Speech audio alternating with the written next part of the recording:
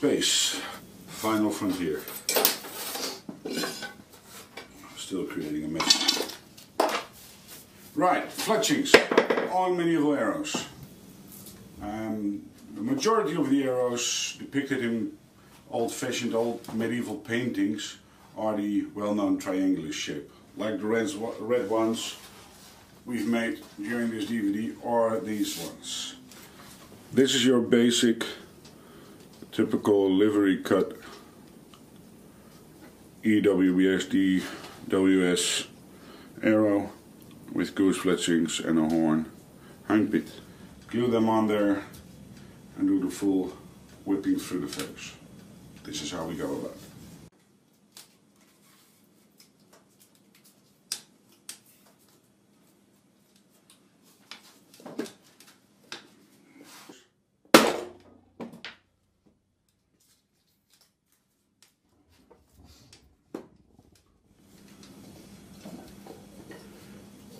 Load that up.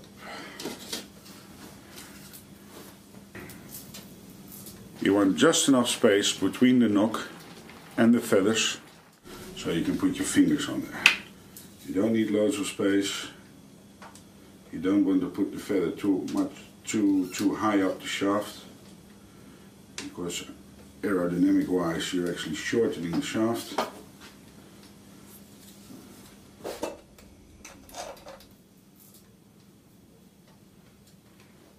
There, one.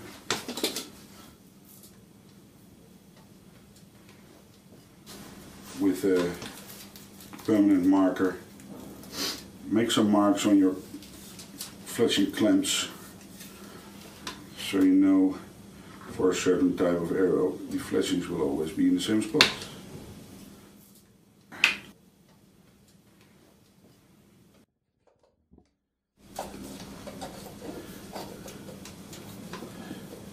Two.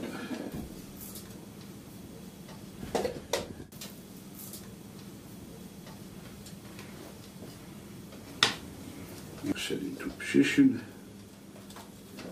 gently squeeze, and leave for a couple of minutes.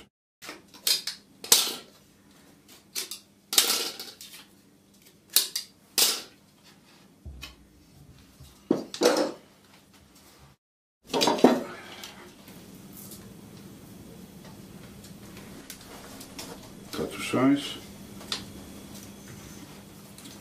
Put on the front bit.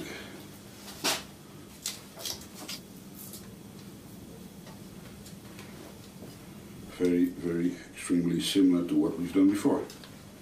In this case I'm using silk, strong, thin. If you use a thread that's way too thick to go in between the fletchings, you'll end up that the fletchings are separating. The hairs are separating and it will look horrible. We find silk is ideal, as it was used in medieval times as well. And onto the fletchings.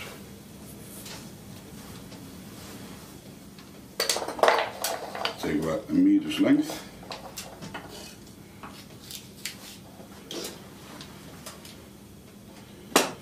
That bit we'll use to go in between the fletchings. Get that in between into the small loop again. There.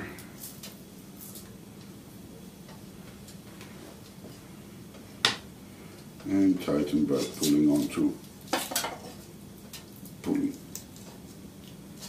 the small thread again. There.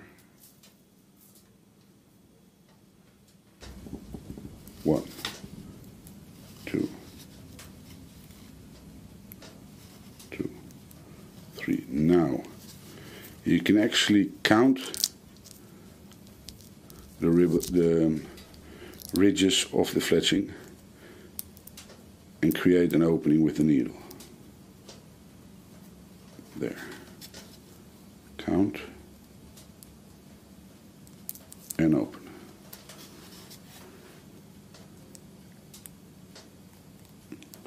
And open. And open.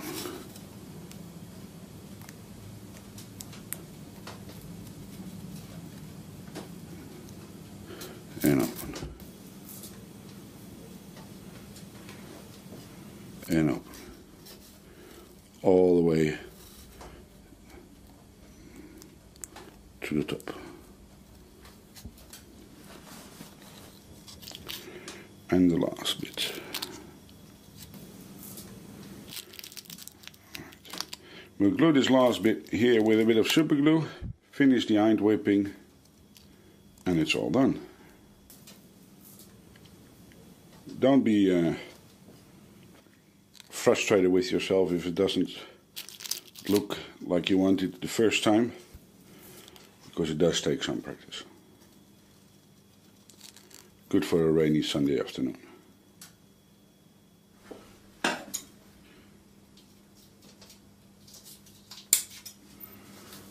No trailing edge. Cut this off towards the shaft like we've done before. Don't cut through the thread. And we'll do the last bit. Our loop. Go around the first bit. Yes. Come on. Yeah, there we go. 1, 2. Rotate the shaft so we can see what we're doing.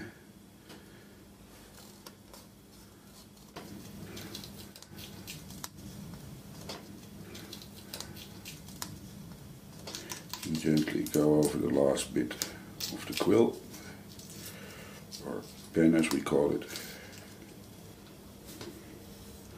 Big hands, thin threads, wonderful combination.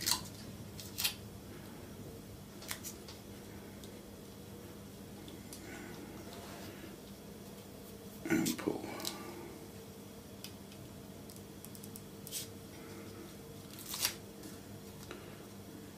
A bit of varnish. Now the fancy bit of this arrow is this whipping. We're going with the thread through the feathers. The part of the arrow that touches the bow, so that's in between the two feathers that are the same color usually, make sure you apply plenty of glue, or varnish in this case, on the threads. Simply because it's going to wear on the bow, then the threads get damaged, and you'll end going through the threads and spoil all your nice work. That's not good. This will also secure the feathers, since we glued it again with super glue. This will make sure it all stays as it is right now. Here is the close-up of the work we've just done. I think it's rather nice. Sure you agree. Have fun trying this at home.